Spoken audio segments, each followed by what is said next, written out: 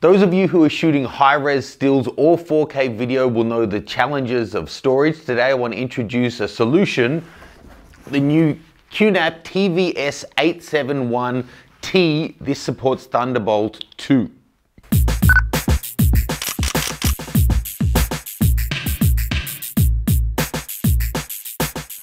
Okay, so taking a look at this guy, you probably know that I am working with QNAP now. I contacted them ages ago. I was looking at getting some solutions. I got in their new Mini, and I use that for my home media serving. It's working a treat, just completely seamless the way it all integrates with the new TVs and stuff. They told me at that time that they had something new coming that was really exciting and that was going to be 4K capable. I held out for it and it's just gotten to me. It's only just been announced, they're just being shipped. But the 871T supports Thunderbolt 2, so that's only exciting for Mac users. USB 3 and Thunderbolt were already so fast compared to what previous generations of transfer could do.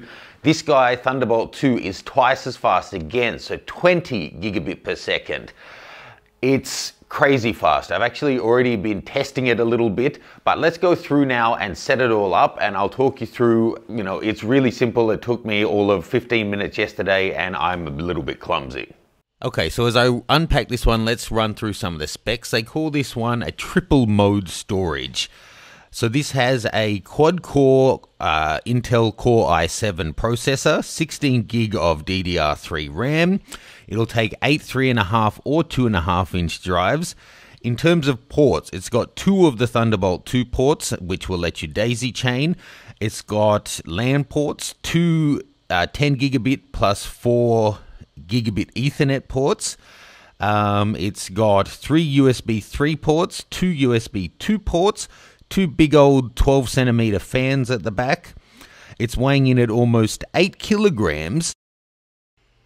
The interesting thing about this being dual network, having the Thunderbolt 2 and the gigabit Ethernet, it means that it can simultaneously run the Ethernet services in addition to any Thunderbolt 2 activity, and it says that it's completely independent with no bandwidth interference.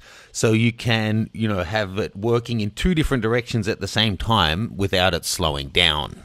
As I set this one up, you can see it's fairly straightforward. It's got 4 little screws per drive. There's 2 different types of screws there, depending on what size drive you're using. Following the setup instructions, pull the bay out, put the drive in, screw it, put it back in, no problem. Looking at the quick start guide, having done that, then it's a matter of turning the power on, plugging the Ethernet in and then into your router, then plugging the Thunderbolt in and plugging that into your computer, and you switch it on. So I went with the cloud option. It downloaded the software it needed and then it was set up and ready to go. So not quite as easy to set up as the Mini. There is actually some screws. You're going to need a little screwdriver for it. And one thing to note, it doesn't come with the Thunderbolt cable. It comes with all the Ethernets and stuff like that, but so you're going to need your own Thunderbolt cable. And being an Apple thing, they'll bleed you a little bit for that. So include that in your budget. So having set that up, then putting it through and putting it onto the computer was all quite straightforward as well. I used the cloud verification system, just entered the details, downloaded the software, found it, chose what style of RAID that I wanted, and then it was all set up. Now, you may remember when I did a speed test recently, I was just dragging and dropping files. A lot of people said, why did you do that instead of using a benchmark system? So this time I have gone and got the Blackmagic disk speed test. Until now I've been using a range of different things. I've got some disaster-proof drives that I back up as an ultimate backup. I use cloud, and then I use Drobos as well. But the Drobos just are nowhere near fast enough for video editing full HD, let alone 4K content. I've got a USB 3 one and I've got one running off Thunderbolt. So what I want to do now is compare this one and see if it lives up to the hype, if I can really edit off of it. So I'm going to run the Blackmagic, I'm going to compare it to the Drobo. Then I'm going to also compare it to my fastest 2.5 inch drive, which is what I often edit with on the road. And I think it's an unfair comparison, but just for giggles, let's compare it to my new blazing fast Samsung T1, the little storage device that is SSD, just to see how they all compare. Now let's take a look at the speed test. Now if you've never seen this is the Blackmagic design test. Up top it's got the overall read and write speed that it was averaging out. I did these on the 5 gigabit benchmark test. Bottom left, it's showing you all these different video formats from different levels of bit rate and different codecs to different formats and frame rates.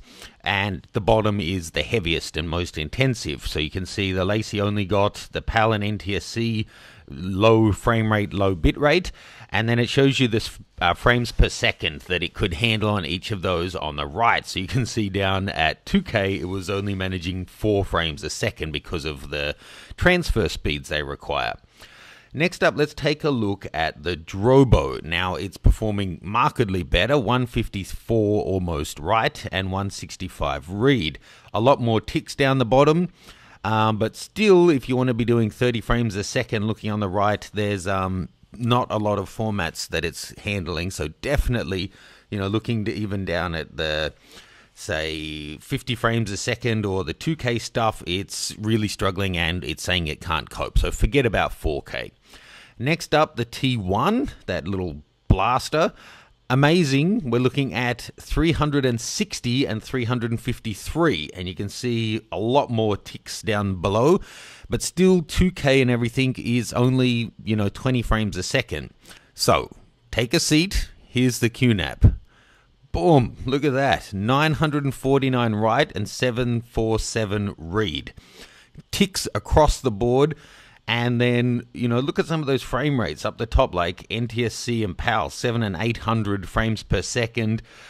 This really surprised me, It's still hard drives that we're working with here, but the processor and everything built into this one, and then the transfer, the interface, the Thunderbolt 2, yeah, I'm speechless.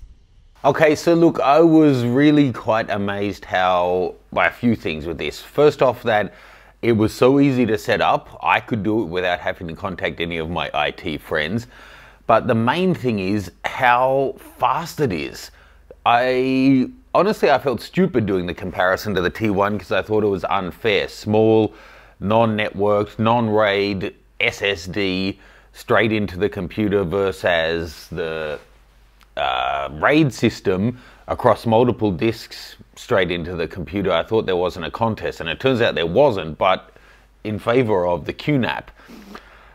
For me, to be able to have the files on something that's already in RAID and already then somewhat, or at least, twice as secure as if I have it on a single drive, already then it's archived as soon as I'm finished working on it, and fast enough to do the video editing, that's a big thing. And you can probably see it here, it's a beast. It's a monster to look at as well. Now, I know this is a fairly untechnical video. There's people out there, well, to be honest, there'll be people who just don't like it because it's for Macs, whatever. But for those of you who are shooting Macs, using high-res files, wanting high capacity but crazy speed, I mean, it's awesome. I'm really enjoying it. And I've actually already started editing the video on it in 4K. I'm filming this with the A7R II, and it's not dropping frames. It's working great, reading the files from the drive itself. So everything I was looking for. In terms of speed, like I said, I'm using the 4 terabyte Seagate NAS drives in here. You obviously could get, they make a fast NAS drive as well, and then they also make the Barracuda ones as well. Once you're using a transfer like this Thunderbolt 2, it's likely to be the drives themselves that are going to be the bottleneck.